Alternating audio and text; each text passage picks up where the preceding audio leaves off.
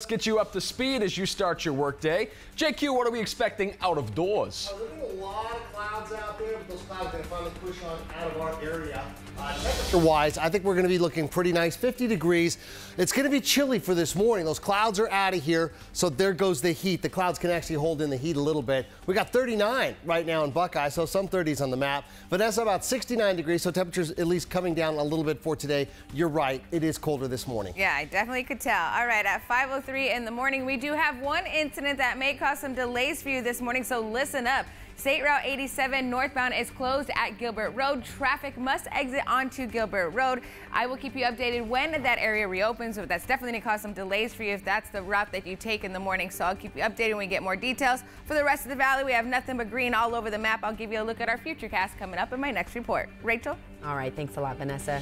This morning, the Pima County Sheriff's Department needs your help finding a missing man. Take a look. 72-year-old William Baumeister was last seen in Tucson yesterday morning.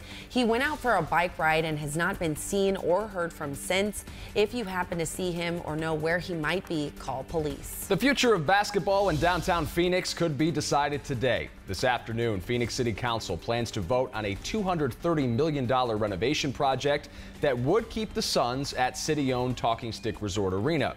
The city would be on the hook for about $150 million. The renovations would begin in 2019 and wrap up by 2021.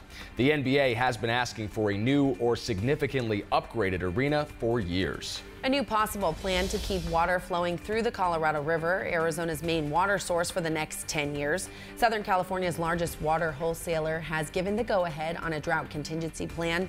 It includes taking less water from key reservoirs as well as Lake Mead and Lake Powell. The final plan still needs approval.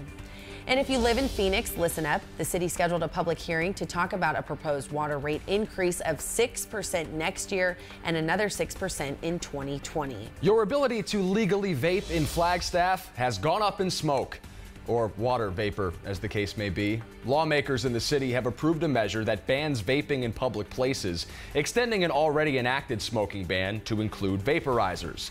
That rule goes into effect January 10th. She's a former First Lady turned best-selling author. Michelle Obama is visiting the Valley on the final leg of her book tour.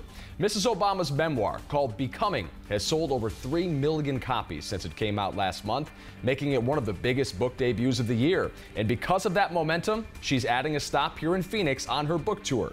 You can catch her February 12th of next year. And you can bet Team 12 is going to be all over that one.